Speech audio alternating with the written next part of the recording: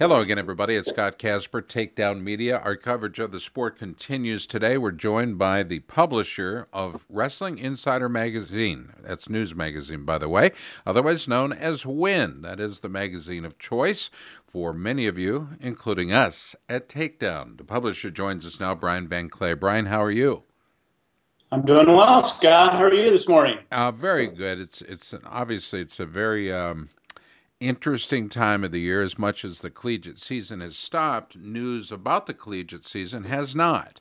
And I'm talking in particular about the Dan Hodge Trophy and those that are being considered for that trophy. Let's go back and talk a little bit about how the Dan Hodge Trophy came about. Can you talk about it?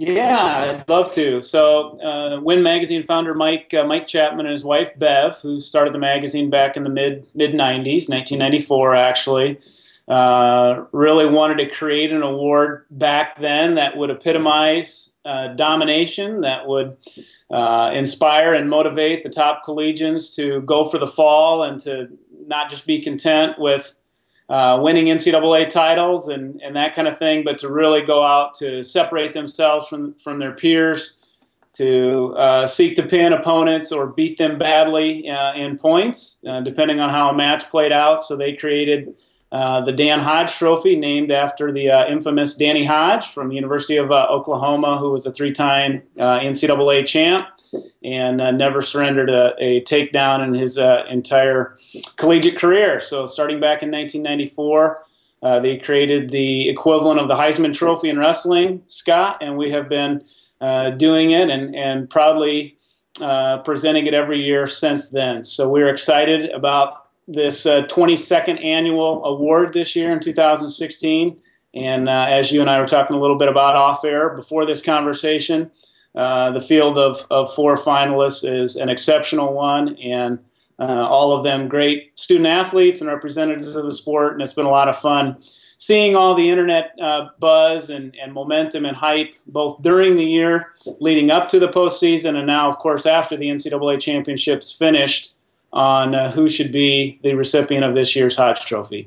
This is, it's always contentious for sure, but this year, perhaps I've seen more campaigning by the universities, the institutions where the athletes compete and go for their academic education. We're seeing clubs, we're seeing families, we're seeing wrestlers just stepping back and waiting to see what happened and not really truly being involved in the process. Perhaps some of them are so shy. You know what I'm talking about, but that means the community is actually involved, and I love that part. Let's talk about criteria for the award.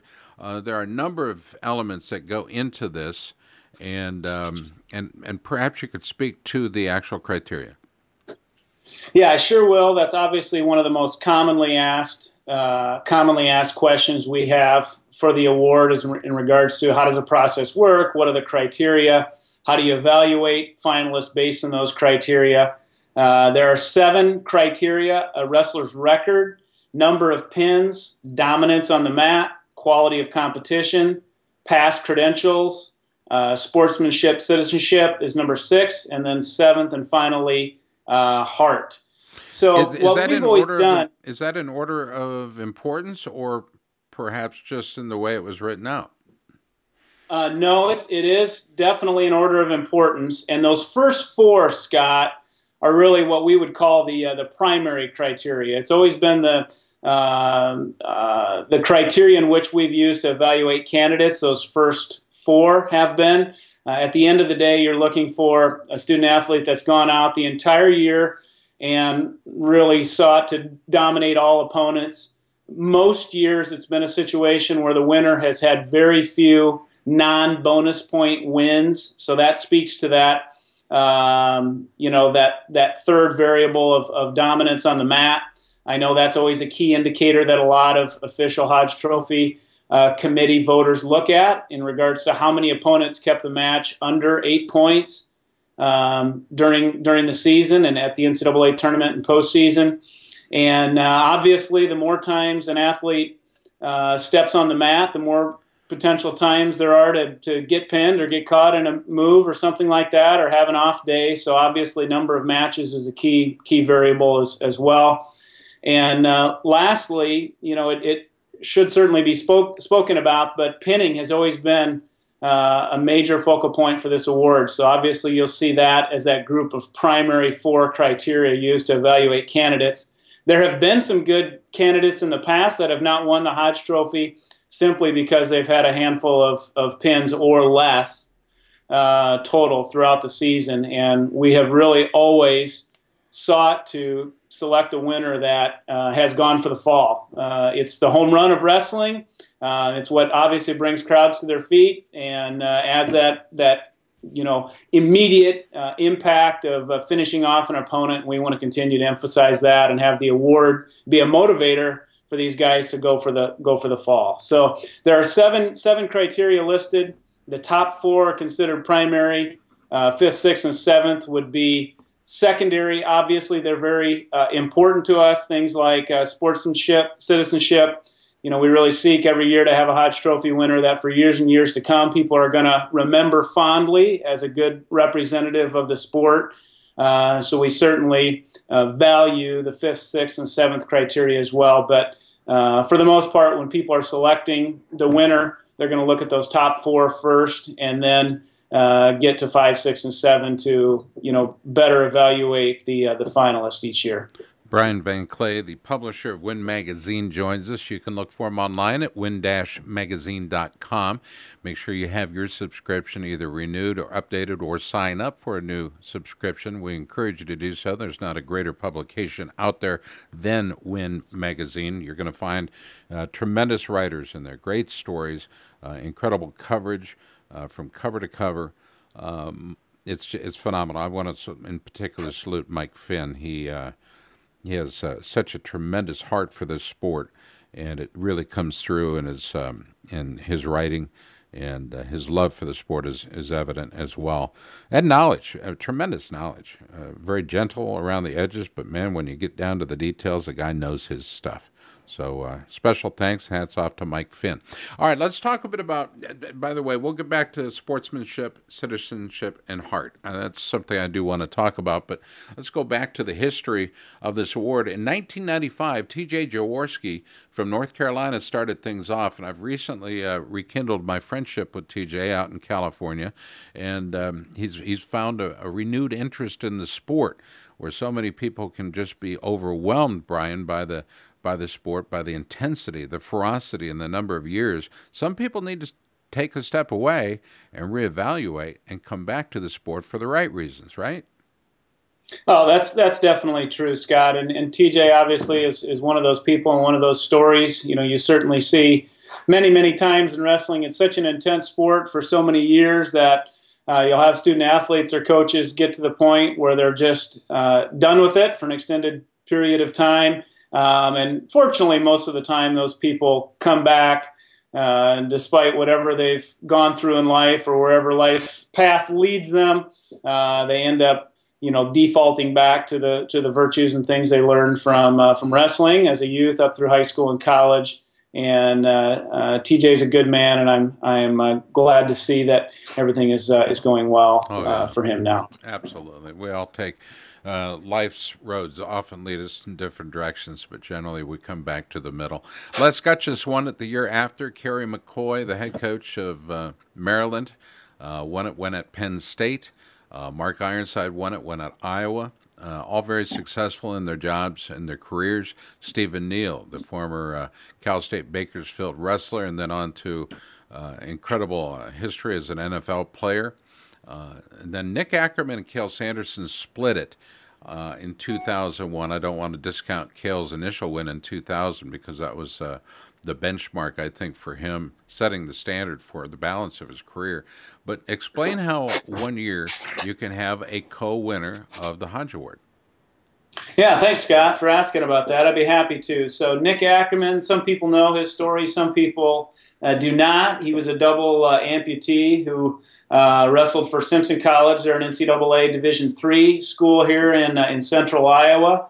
And he went on to beat Nick Slack from Augsburg. I think Nick was a 2-time national champion coming into the finals his senior year. So Nick Ackerman from Simpson College, despite not having either of his legs, beat the two-time NCAA Division III national champ that year in the finals. And I was there. I remember the moment fondly. It was one of those goosebump moments for every single person that was in Young Arena up in Waterloo that year. And what Nick did was nothing short of remarkable. And the wrestling community and certainly us on the committee wanted to salute him in a significant way.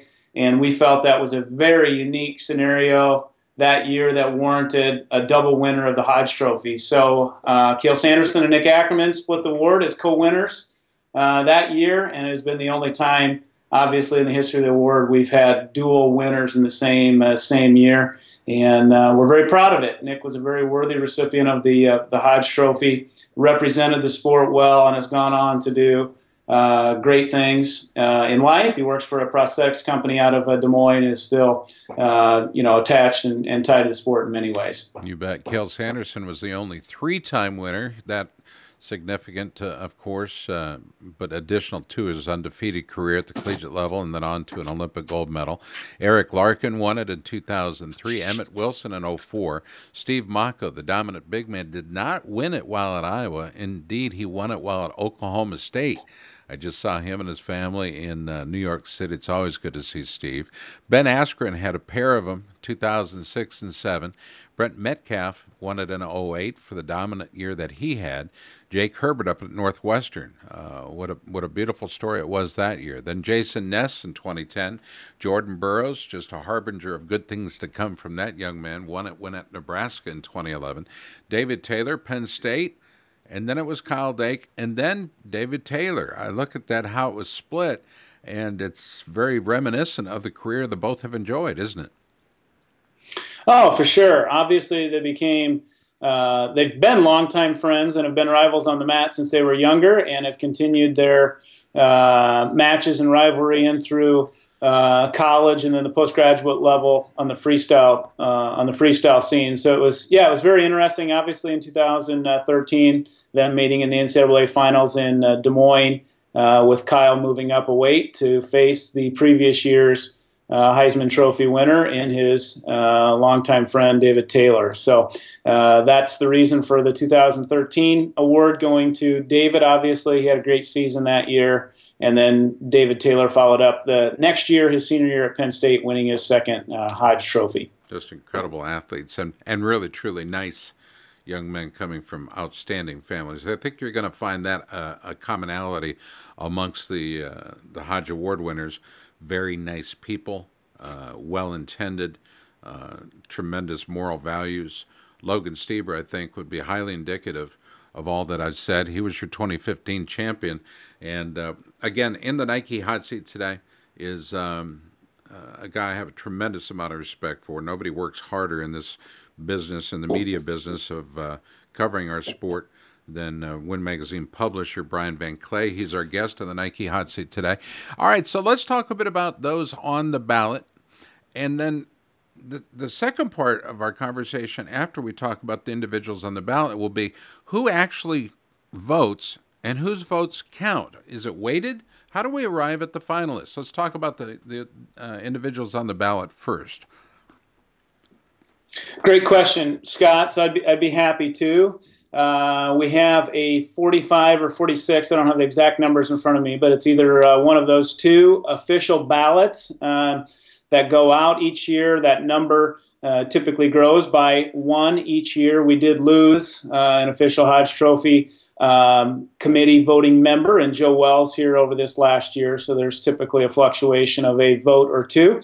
But the official Hodge Trophy voting committee is made up of very, very similar to the way the Heisman Trophy works, national wrestling media representatives from around the country that follow the sport closely. There is 7 or 8 of those. There's a retired college coach from each region of the country. Every past Hodge Trophy winner gets a vote. And then finally, one representative of each of the national wrestling organizations gets a vote. So there's groups like USA Wrestling, AAU, New Way, the National Wrestling Hall of Fame, National Wrestling Coaches Association, et cetera, that each get a vote. So by the time it's all said and done, there are 46 separate votes. 2 of those 46 votes come from our composite fan vote that happens over a 3-day period on our website, which has been ongoing this week. And that's obviously a lot of fun for the fans to have an official say in selecting the winner. Zane Rutherford was leading the last time I checked, just prior to getting on with this interview. He had 16,871 votes. Wow. Alex Deringer was second with 11,037 votes. Kyle Snyder third with 1,174. Nashawn Garrett with just over 1,000 votes was in fourth. I refreshed the browser a few minutes later, and another 1,000 people had voted. So that's been very active and fun to see fans and coaches and families, as you referenced earlier, voting on the site. But those 2 fan votes then make up the final 2 of those 46 official ballots.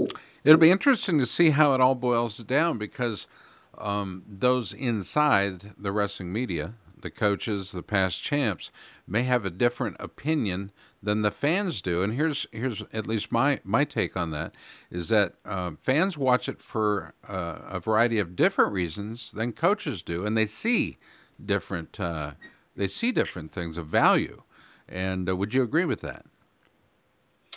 I would. Yes, I would, for sure. You know, the reason, obviously, the Hodge Trophy Committee was set up in the way that it is we wanted numerous people's opinions and frame of context and ability to judge candidates based on the criteria of the award that has been the same since its inception, to do that accurately and in an impartial manner every year. So at the end of the day, we highly value, obviously, our past Hodge winners' input on who they see as the top athlete. They've been in those situations where they've had opponents just looking to run from them on the mat and survive the war, so to speak, throughout the year. They've been the guy that's had to weather the storm and weather the scrutiny and media pressure and the internal pressure they're putting on themselves. So obviously, they would be some of the best people to objectively vote on who the most dominant student athlete is. We greatly value those retired coaches and obviously the national media members that follow the sport throughout the year. They see it more than just those 4 matches, 5 matches at the end of the year and at the Big 10, Big 12, and other conference qualifier tournaments. So they know these athletes well. They've watched them throughout the year, and the sum total of the expertise, obviously, of that group, we feel very, very confident we're going to get the right guy every year. And the deadline for your vote, fans, is Friday, March 25th at noon Central Standard Time. That would be 1 Eastern. And, it's a broad range. Alex Deringer, 165-pounder from Oklahoma State, the senior, recently wrapped up his collegiate career, becoming the 16th all-time Oklahoma State winner of 3 NCAA titles. It was a tremendous battle over Wisconsin's Isaac Jordan. Finishes his year 33-0, 12 pins, Tech Falls 7. He had major decisions, 8 of them, and decisions total of 6. Nashawn Garrett is the one that's falling behind perhaps in the public voting, but a 37-0 record at 133 pounds. Awfully fun to watch. Ended his career with 149 victories overall, second on the school's list. 13th national champion for Cornell. A total of 11 pins. Is that Nashawn calling? Total of 11 pins, 7 tech falls, 7 majors, and 12 decisions. Zane Rutherford right now leads the pack at 149 pounds. He was the star for Penn State, a sophomore out of Benton, PA. 1 year after redshirting, the 2-time All-American captured his first NCAA crown. And a nice job indeed by this young man. Some say he is the best natural wrestler of the group. Others might argue that. His record, 34-0, 15 pins, tech falls, 7 of them, majors, 7 of those as well, and 5 general decisions. Now, Kyle Snyder. This is the odd one. I saved this one for last, Bryan, because this one perhaps warrants the most discussion.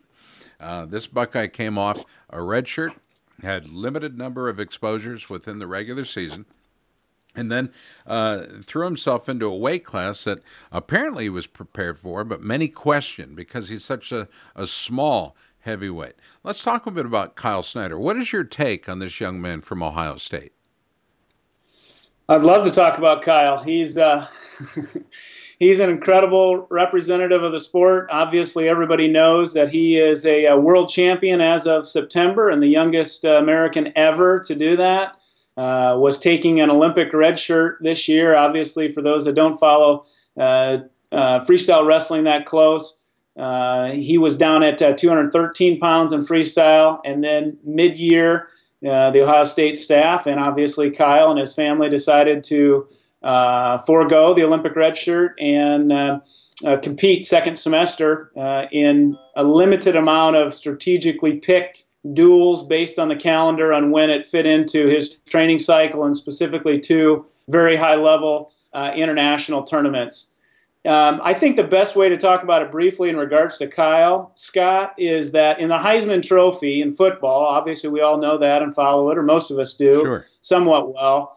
If there was a running back or quarterback that only played in half the games, he would never be listed as a finalist for the Heisman Trophy. It just simply would not happen. There's potential of getting hurt, and that student athlete would never be looked at in the same way as somebody that put the helmet on for 13, 14 games. Obviously, with Kyle, the committee felt very strongly that he was a worthy finalist for the award just because of the uniqueness of his situation. I think Nick Gwizdowski had won, correct me if I'm wrong, 88 or something straight matches. Was a two-time two-time NCAA champ in his own right, and a finalist for last year's Hodge Trophy. And this incredible Buckeye sophomore moved up a weight class, wrestled in limited matches, so obviously that increased some vulnerability in his regard versus if he had wrestled the entire college season. It could be even more significant that he was able to beat him, and then beat him in what was heralded in New York City as the most anticipated heavyweight championship of all time in college wrestling. So what Kyle accomplished this year was nothing short of remarkable. People are going to be talking about it for decades, and he certainly deserves to be a finalist for this year's Dan Hodge Trophy. I believe Kyle Snyder will be in the conversation for quite some time. His career has been remarkable in that he hasn't followed any given path that we've seen before out of high school from Maryland, and then going to Ohio State and saying, you know what, I'm going to go out to the Olympic Training Center for a year and then come back and start his career and then take a hiccup year. And I look at this kid going, you know what, there's so much joy in him. It's evident in his style, his countenance, and he just really is enjoying the process. And for me, after all, isn't that what it's about? And I think it is. You agree with that, Bryan? Oh, most definitely. And you can see it in the way he competes, Scott. He takes the sport obviously incredibly seriously, as these top guys all do. But he does it with a smile on his face. He does it with dignity and sportsmanship. Obviously, he came into college expecting, hoping to be a four-time NCAA champ, and was pinned last year, as we all know, by Kyvan Gatson in the finals. You know, they say you learn a lot about people when the chips don't fall where they're supposed to, and you're walking off the mat, obviously, as a loser. So I think the amount of respect that Kyle Snyder has across the board from people that love him and follow him closely, as well as his peers at other schools and competitors in his weight class, runs deep. He's just a class act. He's a great representative for U.S. wrestling, and obviously everybody's anxious to see him compete in a solid weight class here in a couple weeks at the Olympic trials. And should he win that, obviously he'll be a front runner for an Olympic gold medal this August down in Rio. I held a Heisman Trophy in my hand. It was 1975 Archie Griffin.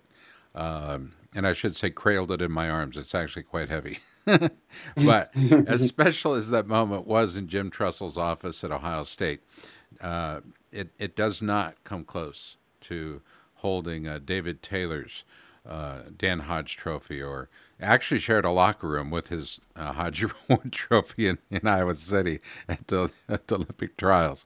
So, I mean, there's several remarkable moments that have surrounded my career with the Hodge Award, and I'm hoping that the audience out there understands that there's a lot of thought that goes into this. There's a tremendous amount of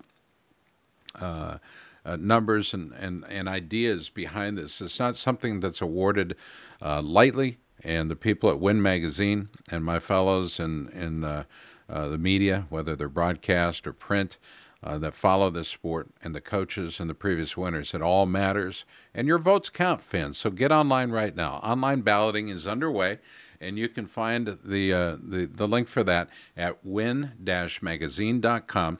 Our guest on the Nike Hot Seat today has been Bryan Van Kley. The last thing, Bryan, I'll ask you about is heart. The heart of a champion is evidenced in the way he wins and the way he loses. Not everybody's going to win this award. Matter of fact, 3 won't. But there will be one that rises above the other 3 in online balloting and overall presentation. And what are your thoughts on the heart of a champion? Yeah, I appreciate you asking on that, Scott. It's integral that they're a good representative of the sport and in the way they compete. You know, one of the variables, and this is going to sound kind of subjective in the way I explain it, but one of the variables I try to think through each year when making my selection is if you were there with your son or daughter or a buddy or your wife, and there was one athlete in which you said, you've got to see the way this guy does it. You've got to see the way this guy wrestles. You can't go get popcorn when there's any chance that this guy could be wrestling. I think a lot of that speaks to heart, and you see it on the mat. Obviously, as you referenced earlier, fans may describe that or see it a bit differently than a coach would, who sees that student athlete all week in practice or has been coaching them all season.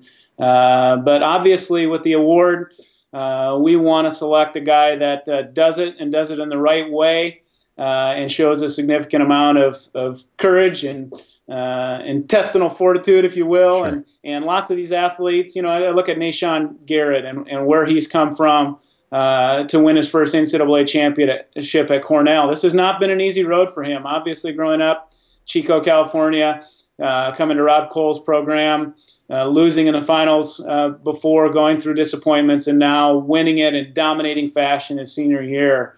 That speaks to Nashawn's heart. And I know people that are around him love him, people that are around him closely, and heart is an important part of the award. A couple final things I would comment on briefly, Scott. We did extend the fan voting until 5 p.m. tomorrow on Friday. Okay.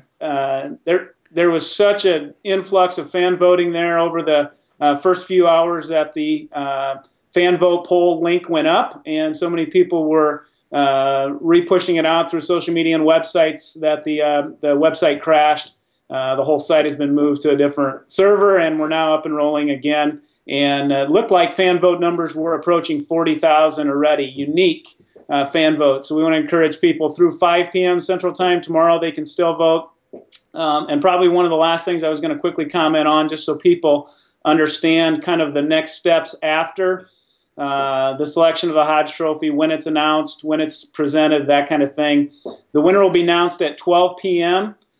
Central Standard Time next week, Monday. The student athlete always receives the award first at their wrestling banquet, which is usually mid-April. And then depending on if that student athlete is at a school that has a prominent football program, what we have done a majority of the time is then also award that student athlete the Hodge Trophy publicly in front of a general sports audience on the football field, either at halftime or a commercial break during a fall football game. So obviously that's always a great honor.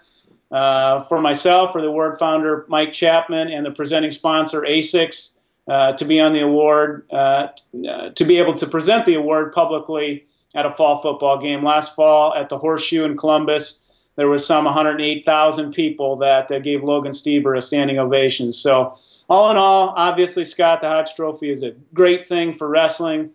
These athletes won it badly, and it's fun to see wrestling get its due in this manner for the top collegian each year to be recognized in that manner. Nobody believes in the sport more than the publisher of Win Magazine. He's been our guest today, Bryan Van Kley. I want to send out a very special thank you to the presenting sponsor of the Hodge Trophy, Nick Gallo and company at ASICS. They just do a tremendous job, and behind the scenes, they are always there. It's an amazing thing. So thanks to ASICS for being the presenting sponsor. Zane Rutherford leads right now for Penn State University with some, just shy of 18,000 votes. Daringer from Oklahoma State with a little over 13,000.